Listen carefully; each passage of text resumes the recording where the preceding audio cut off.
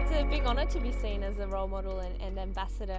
The results that I've had as an athlete with the gold medal in Singapore and then going on to London 2012 and winning silver and being quite young, I had a lot of junior athletes in my sport and other sports who would write to me and contact me and that I'd meet throughout events, and it's really special to think that I can inspire them and be a part of their journey. Jessica Fox.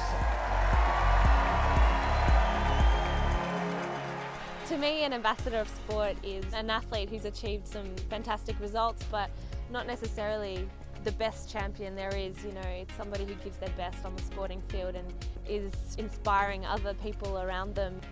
Being a young ambassador for Australia, I hope that I can inspire and mentor my team, and getting to know them has been really exciting, and seeing and sharing their journey at the Youth Olympic Games.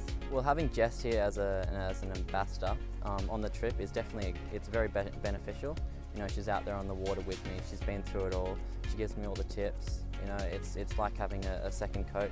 It's the way you present yourself on and off the sporting field, the drive that you have, the passion you have for your sport, and also the passion you have just to lead a healthy lifestyle and encourage others to do the same.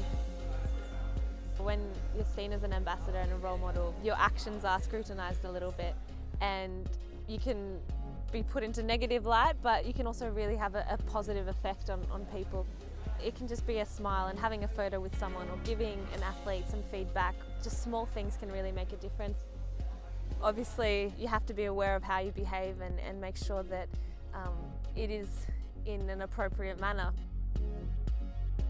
For me, it's giving your best every day and going out there, loving what you do, having a smile, having fun, and I think we can all be champions in life if we try and give off the best impression we can, and I think that rubs off on people and we can share the spirit that we have.